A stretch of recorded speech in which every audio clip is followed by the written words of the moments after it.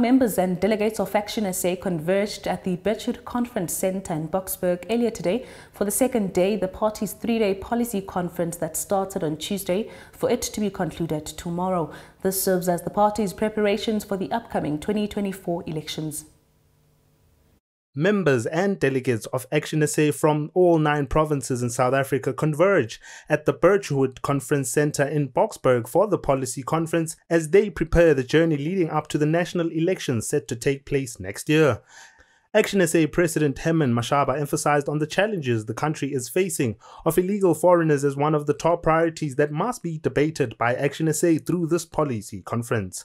We must be tough on those countries that actually do not look after their citizens and expect South Africa to take that responsibility. We have 12 million of our own South Africans who are unemployed today. Therefore, as government, South African first. That is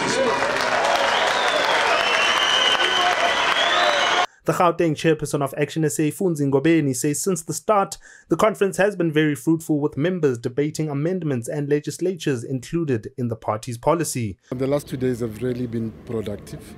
The engagement has been vibrant. I think our delegates from all the provinces, they came prepared. And they are making very informative proposals. Even the amendments that were brought forward, most of them were carried because they really made sense. And really this speaks to what we are trying to do in fixing the country. One of the major policies that was approved yesterday was economic prosperity. The policy conference is a culmination of months of exhaustive, expert-led policy analysis that will guide the party's policy suite. Us as young people, the one thing that have stand out is the funding, the funding models for the higher education, So I think, that's the biggest victory for us as young people.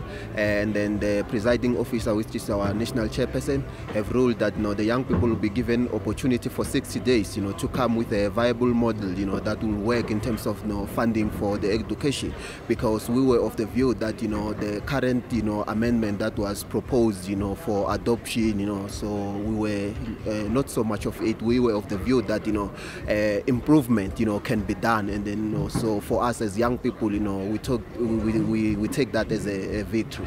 And tomorrow they will close the conference via a ceremony followed by a media briefing to outline all the issues that were spoken about and debated upon at the policy conference in Birchwood Hotel and Conference Centre. For Soweto TV News, I am Zwelibanzi Mazibuko.